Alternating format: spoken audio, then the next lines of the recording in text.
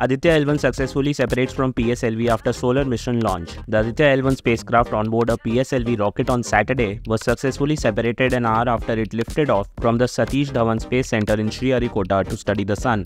Next meeting of India Alliance likely in Bhopal. After the completion of Mumbai meet, the next meeting of India Bloc Alliance is likely to be held in Bhopal, Madhya Pradesh.